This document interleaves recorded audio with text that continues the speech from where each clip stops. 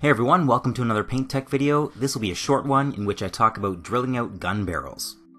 I'll be showing a few examples with Warhammer 40k guns, but I do this with all of my games where large guns are part of the model.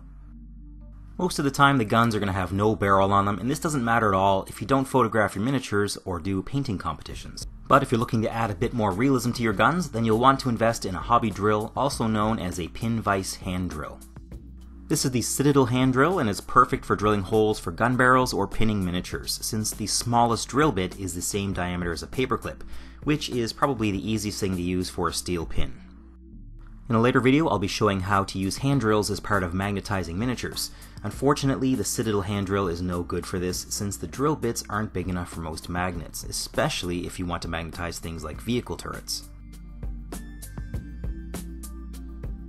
So once you've got your drill bit set into place, you'll want to make a starter hole, otherwise your drill bit is going to be sliding all over the place.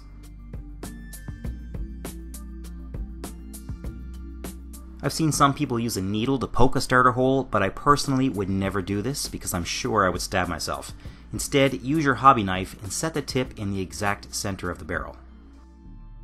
The tip is sharp enough that it won't move once it touches the plastic. Without applying any pressure except enough to keep the blade in place, twist the knife with your fingers to burrow a tiny hole. It does not have to be very deep. Just enough so that the drill bit has a place to sit.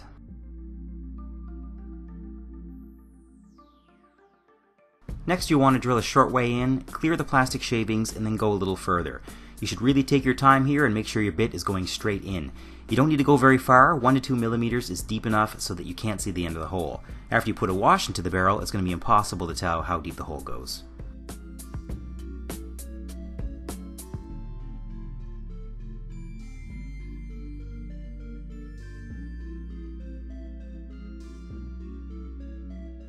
Once I'm done, I use the hobby knife to very gently clear any debris left at the opening.